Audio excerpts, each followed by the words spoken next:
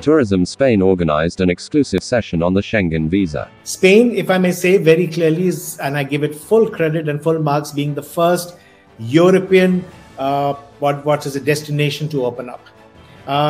In fact, it is said, and I may mention that to you, that by Spain feels that by next year, 2022, they may be back to its pre-COVID levels. Today, all of us are slowly but surely recovering from the COVID pandemic. And I am pleased to say that Spain is actively involved in promoting safe and environmentally sustainable tourism. 3 entry requirements to enter Spain as a tourist. First, you need a valid Schengen visa. Second, you need your vaccination certificate. And third, you need a health declaration form. No RT-PCR test is needed to enter Spain if you have your vaccination certificate.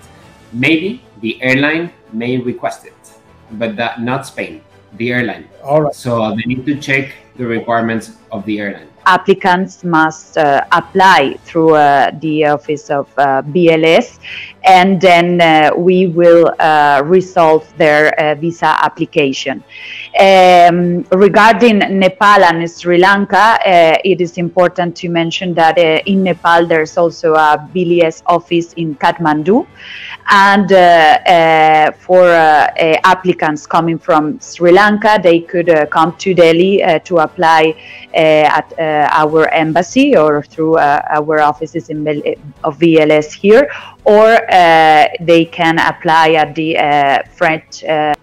Embassy of France in Colombo.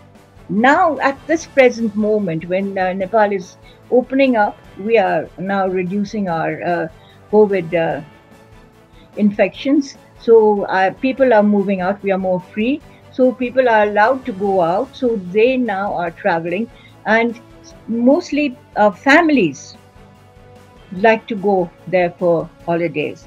And the other thing that has happened is when they see a film, like they watch Hindi Bollywood films and they see places of Spain, they get very attracted and they want to go and enjoy that.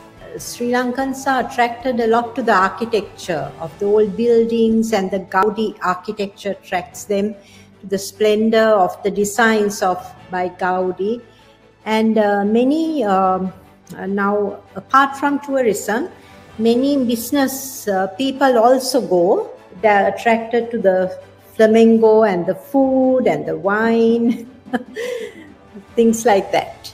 I'm sure Indian, Nepali, and Sri Lankan outbound markets will definitely appreciate the great potential that Spain offers to a variety of traveler segments, not only just tourists, but also business, MICE, and all on family segments.